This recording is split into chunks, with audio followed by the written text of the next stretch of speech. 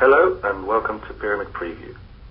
During the next 5 minutes, I will share some of the key findings from our recently published report, Location-Based Services Market Forecasts 2011 to 2015.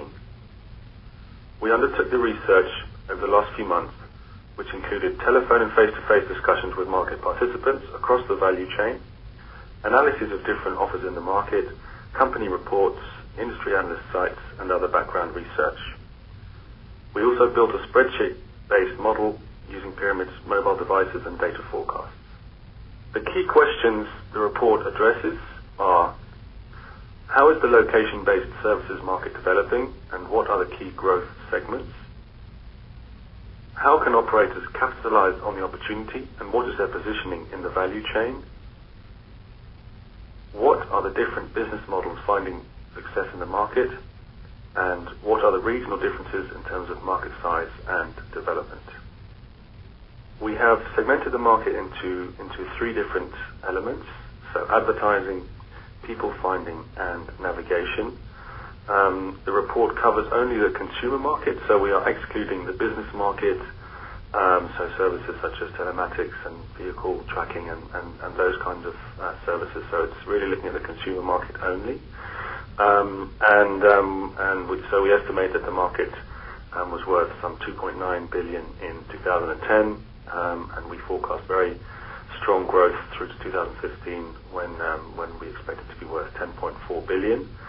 And you can see that while currently it is navigation applications which are generating the most significant revenues, it is really advertising, location-based advertising, which will be driving revenues going forward.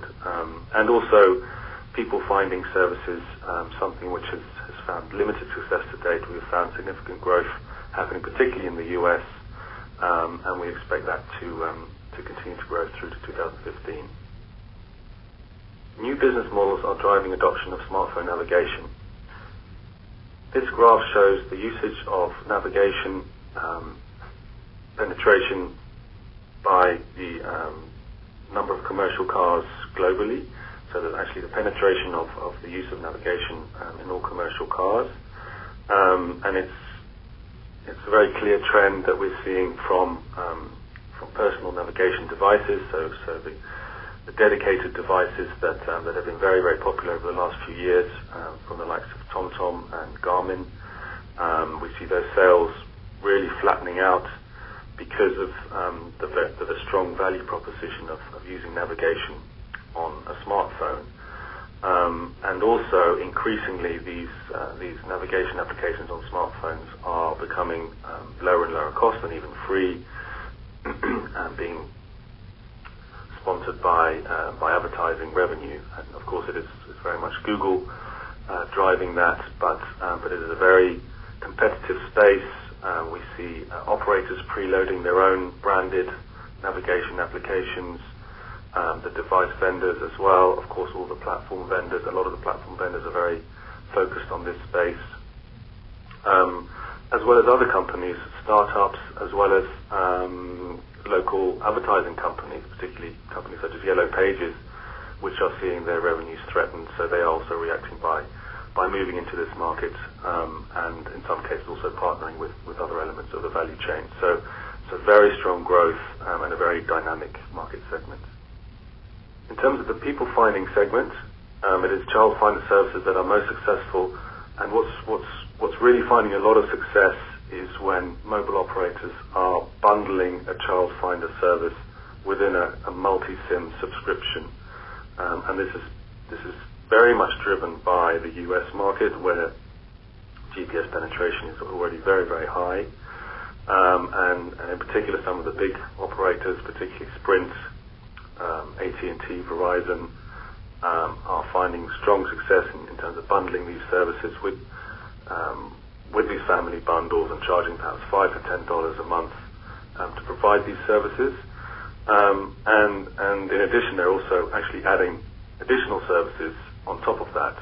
So in particular, safer driving services for teenagers, for instance. So the phone is no longer able to text when it senses that it's in a car, for instance.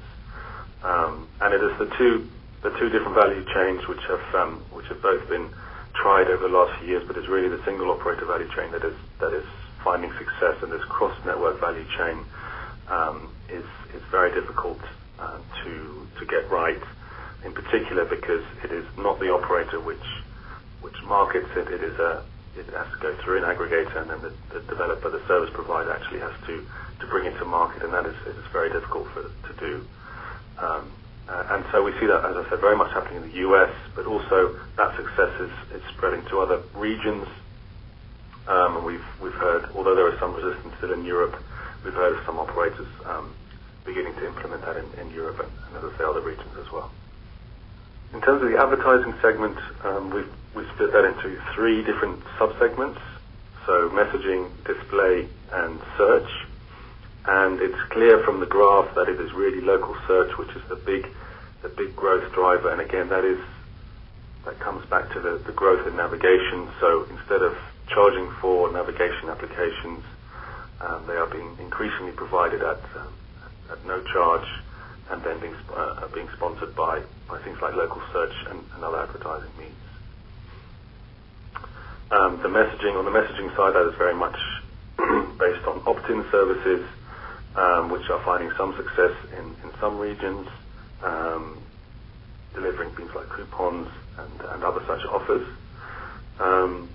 Display, also very strong growth we're seeing there, and that's very much within location-based services applications and websites. But it's really, as I said, search which is the big growth segment, the local search and the strong focus there on navigation applications.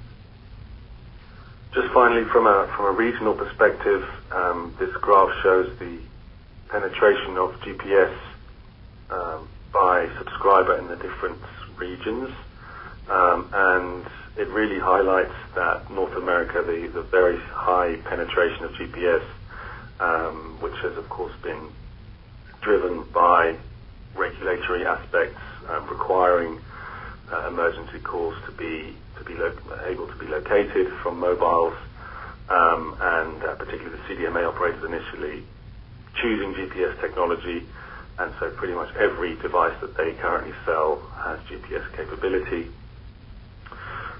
So we're predicting that by 2015, pretty much all subscribers in North America will have a GPS-enabled device, and Europe also growing very strongly, and that means at a global level we're predicting that by 2015, roughly a third of all subscribers will have a GPS-enabled device.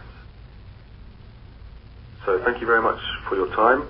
I hope it has been of interest and of value. And of course, don't hesitate to contact me for any further details. Thank you. Goodbye.